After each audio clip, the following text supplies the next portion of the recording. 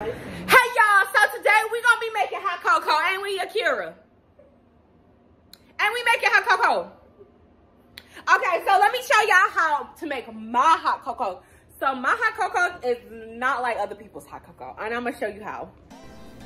So first you're gonna take your cup, and then what you're gonna do is you're gonna put half a cup of real Hershey hot chocolate. Yes, we do real Hershey because we are the realest queens out here.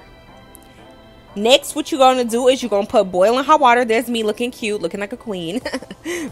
I'm so cute. And we're going to put in some hot water just so, you know, we can make our hot cocoa because that's what it has.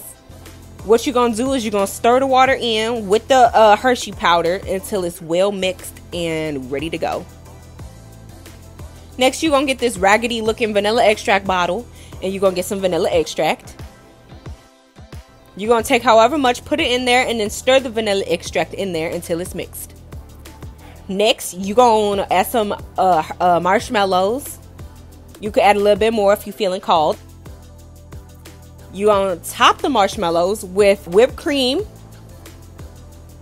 And then you're going to finish the hot cocoa by adding a couple marshmallows even on top. And that is your real queen hot cocoa, or as we like to say, queen cocoa. I hope you enjoyed this, and I can't wait to see you next time. Bye.